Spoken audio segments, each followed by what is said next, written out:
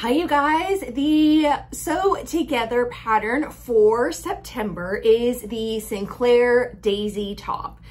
Sew Together is a little sewing challenge I am hosting on Instagram. All of my Instagram followers voted on the Daisy top from a group of three other woven top patterns. So in today's video, I'm going to be sharing with you all the information you need in order to make the Sinclair Daisy, including just information about the pattern, some pattern hack suggestions, fabric recommendations, and a list of notions that you will need to make this cute little top. Before we jump into it, like this video so that others will see it, subscribe, and if you want, click the notification bell so that you will get notified every single time I post another sewing video.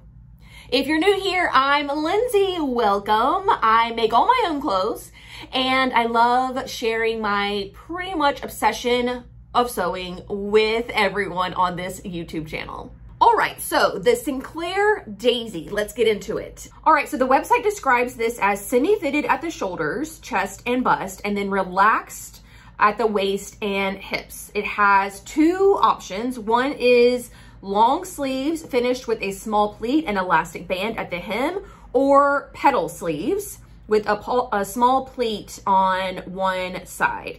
The blouse, either version, is finished with a curved hem. It's easy to make and become a great piece for your wardrobe. I love that Sinclair also includes these techniques to master, which for this pattern include pleats, binding, set-in sleeves, a rolled hem, French seams, and top stitching.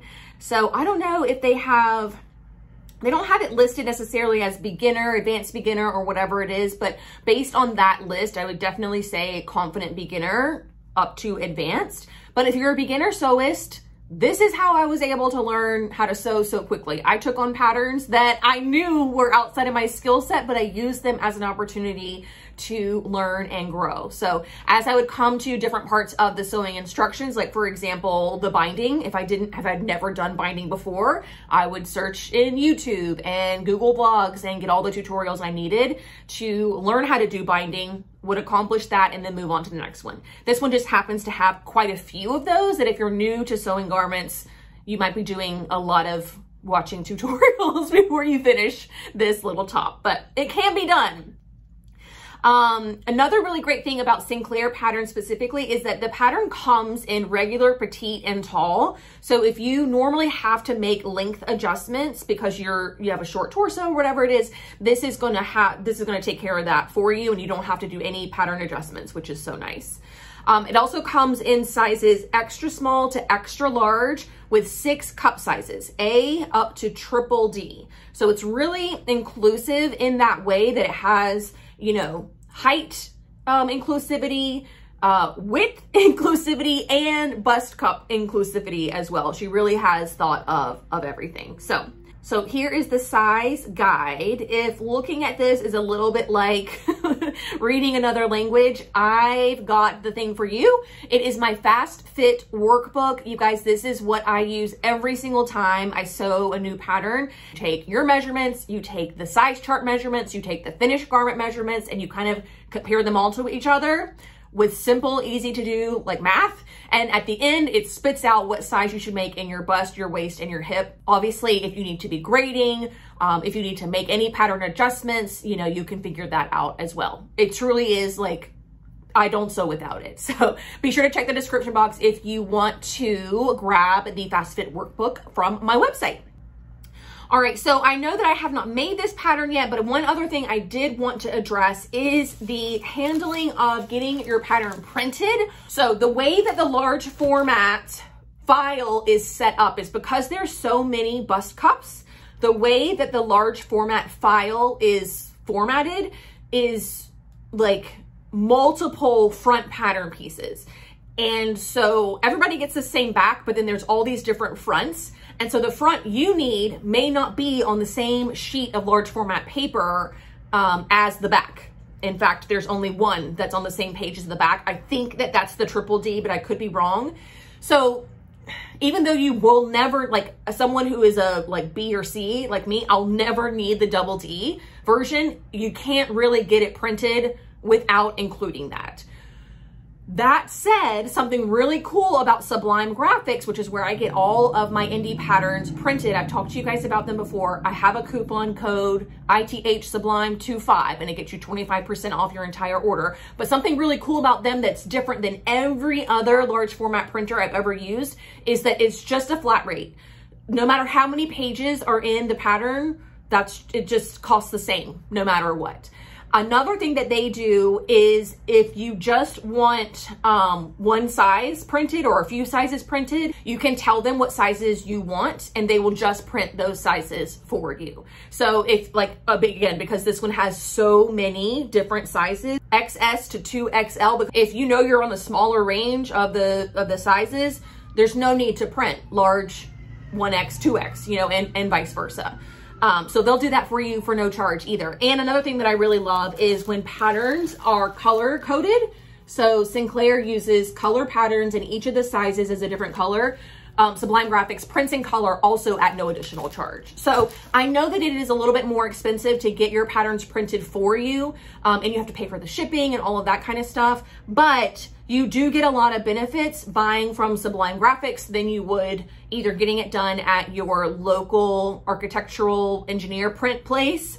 They're going to charge you per sheet and they're going to charge you to do color, and no one prints on tissue paper, which is what Sublime Grafx does. This is their tissue paper here. All that to say, if you're gonna have it printed in a large format printer, this pattern, I mean, I recommend it for all patterns, but this pattern specifically, I recommend Sublime Grafx because there's no upcharge for multiple sheets, there's no upcharge for color, and you can get it printed on the tissue paper, which is really nice when you're working with lightweight drapey fabrics because that copy shop paper is so much heavier than the fabric is. It's really difficult to move it around without like catching the fabric. Do you know what I mean? Like the little corners of the paper catch the fabric and moves it. Everything is so shifty and hard to work with already. You don't need to be adding to the stress of doing that. So that's why I really like their tissue paper. But yeah, check the description box. I have a link to Sublime Grafx because they have a funky spelling of their name. And also the coupon code is reiterated down there. She recommends lightweight woven fabrics with good drape. Now that is a very broad category of fabrics. What you need to be looking for, in addition to lightweight woven fabrics with good drape, great description, but not specific enough. So you can go, like, for example, if you're shopping at Joann has a whole category of fabrics called like silky types, I think. And in there, you will find a whole bunch of these lightweight woven fabrics with really good drape. So obviously you're looking for something that is literally lightweight. Like you pick it up and it feels lighter weight than relative to like a wool or something, or denim, which you pick up and you can feel the heft of it. You can also like dangle the edge of the fabric that kind of hangs off and you can see the drape there. You can see all the like folds in the fabric. You're looking for something that has a lot of that.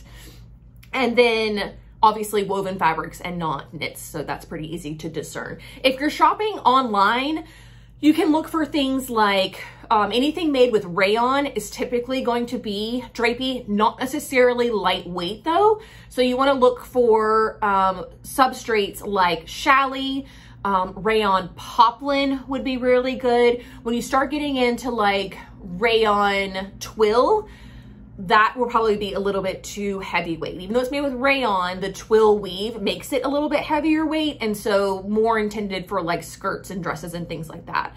But challis, poplin would both be really good. You have your cotton options like chambray or cotton voile. Now those are really good in terms of weight, not necessarily as drapey. So try and find a chambray or a voile that has a little bit of rayon or polyester or something blended in. That'll make it a little bit more drapey. Now it doesn't have to be like the most drapey fabric ever for this design. The drapier it is, the kind of like, I don't know, the closer it will fall in on your body, the blousier that kind of long sleeve will be. Even the flutter sleeve will just kind of fall flatter, fall closer, and not like the less drapey it is, the more that all those things stick out, right? The more that all those things kind of hold their shape and kind of stick away from your body. I am using this fabric here. I've had it in my stash forever. I don't remember where I got it, but it was from a long time ago. The Sew Together 21, I have doubled up my challenge. In addition to making a pattern every month, I also try and use stash fabrics every time. So that's what this is. I'm pretty sure I got it at Joann. If you guys recognize it, you can let me know in the comment section below. But it is this really nice, it is lightweight. It is, I'll show you the drape. It is drapey. Can you see all those folds that are going in it? But I feel like it has like a brushed quality to it rather than a shiny quality to it. And when I went to shop my stash, I have a lot of those like silky types that are like shiny, and they will come across dressier. Like I don't need to show up like that for any circumstance in my life. I think I have a pretty casual sort of business life. You know, when people meet me online or even in person, they're not expecting me to show up in business attire. So that's why I went for this. I have half a mind, and we'll talk more about hacks here in a second, but I have half a mind to hack this into a dress because I just feel like it will get worn so much more. In thinking about that and possibly hacking it into a dress, it would be very simple to do. All you would do is lengthen this pattern, lengthen your front bodice and your back bodice. You would add in, you could either just leave it like that and make it like a shift dress, super cute. You can even do some fisheye darts in the back if you wanted to add a little bit of shaping to your waist. You could also add in a waist seam with some elastic and have kind of like, it's kind of like doubling down on the blousiness of everything. You know, you'll have that kind of blousy effect above your waist. And then like a really cute skirt on the bottom. Notions wise, you're gonna need some fusible iron-on interfacing, preferably woven. If you're confused about interfacing, confused about what that means, check this link here. This is my interfacing 101 video where it goes through all the different types and kind of explains woven versus non-woven and different weights and all that kind of stuff. So she's saying preferably woven. I would also say preferably a lightweight, sheer weight, something along those lines. Polyester thread. I don't recommend cotton thread in garment sewing. So polyester thread and then matching serger threads if you are going to be serging your seams. However, as she explained, there is instructions on doing the French seams, which is really beautiful if you have like a challis, if you have something really lightweight, like even more lightweight than what I'm using. French seams are really, really nice. So easy to do. You guys can do them. It just takes a little bit of time, a little bit of focus, but you can definitely do it. All right, so lots of information about the Daisy top. I hope that this more inspired you to make it rather than scared you away from making it. I cannot wait to see your versions. Again, like this video so other people can find it, subscribe, and click the notification bell. That is going to do it for me today, y'all. Thank you so much for watching, and I will see you all very soon. Bye.